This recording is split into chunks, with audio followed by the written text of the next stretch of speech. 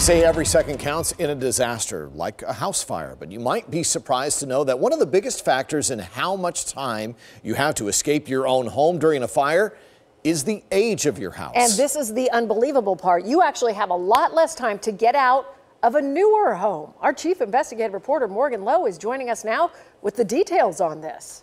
Chris and Scene, it makes sense to think that newer homes are safer, and in a lot of ways they are, but not when it comes to fire. And if you live in a new home, you might want to take your family's escape plan and speed it up. There's incident command. They're requesting that. Saturday morning, January 12th, an apartment building in Mesa is on fire. 12 people trapped on the third floor. Okay, go slow. Firefighters are in rescue mode. This is just the latest example of how quickly a structure fire can become a death trap. And today, people actually have less time to get out than ever before. Here's why.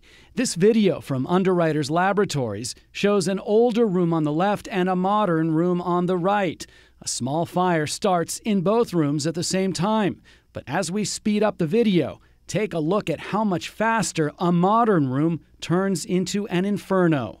We may think, well, because of newer construction types, the technology makes it better for us to survive in fires. Well, that's actually opposite of that. Mesa Fire Deputy Chief Forrest Smith says it's modern furnishings and building materials to blame.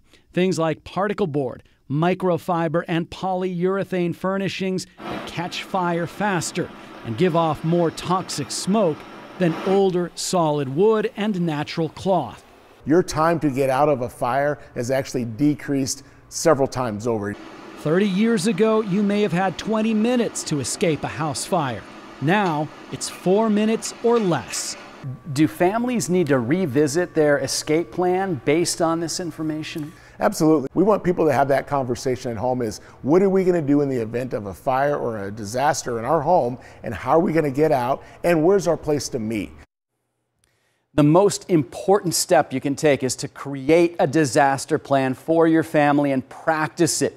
2 to 4 minutes is not a lot of time to get out, especially if you're waking up in the middle of the night to a smoke alarm.